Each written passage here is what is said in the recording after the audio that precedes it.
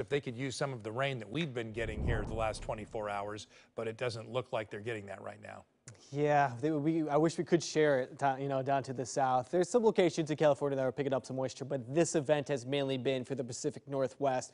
At least the heavier totals, the more intense totals, as far as those that just continue to climb over an inch to 2 inches, that type of rain that really helps out has been mainly in areas of Washington and Oregon. So that is going to help us with local wildfires. Tonight, we still have some thunderstorm activity.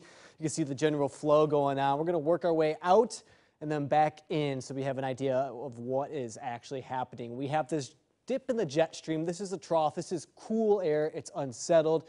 We've had a couple waves of energy kind of embedded into that. We had our first front that moved through overnight last night into this morning, and now we have a second one. So we have plenty of lightning going on tonight. You can see the fire perimeters there. I mean, there's some moisture down in areas of California, but a lot of that heavy rain has been concentrated and kind of corralled right into our section of the Pacific Northwest. All right, I'll step out of the way so you can see what's going on here.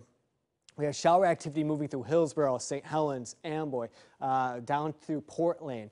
Oregon City a bit drier at this hour, but you've had your fair share of rain. The heaviest of the rain, though, is across the way into Clark and Cowlitz County tonight. A lot of these cells here have even produced some lightning at times. I've seen some very impressive rain totals from about Battleground extending up to the northeast, right around the Skamania border there. This is where we've had almost to about 2 inches plus of rain. So if you're located in these areas, especially tonight, be careful with some localized flooding. If you're doing any sort of traveling, the roads are going to be very wet, and this is going to be something that we have to monitor as we head into tonight. All right, we've had a couple cells coming off the Pacific Ocean with a lot of lightning. We've had some moisture convergence. I think that's allowed for some of these thunderstorms to develop, makes it a little more unstable. And so we've had plenty of lightning going on with some of these cells, and it's been very consistent, extending right through about Cannon Beach down to Rockaway Beach. A bit of a lightning show. We've had numerous strikes over the last couple of hours, so please just be careful out there. It's a night to just stay inside and listen to the rain and the thunderstorms.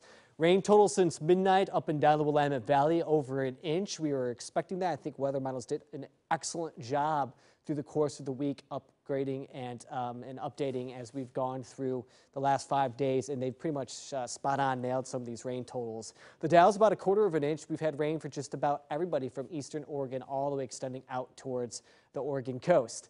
The last time we had over an inch of rain was back in January, so it's been about 8 months or so since we've had above an inch of rain here, and we have more rain tonight before we wrap up the day, and more tomorrow. You can see here for the coast, I have temperatures in the 60s with a chance for some scattered showers, maybe a thunderstorm. I think we have a shot for a thunderstorm here too from about Vancouver down to Portland. Pendleton topping out about 66 tomorrow, and Hood River at 61 with some passing clouds and some showers. All right, 80 degrees on Tuesday. We're back to some warmer air. Fall arrives on Wednesday, Wayne, at 73, and then 81 on Friday. So we have some nice weather on the way. Yeah, right back to it. Okay, thank you, Joseph. Next on KOIN 6 News.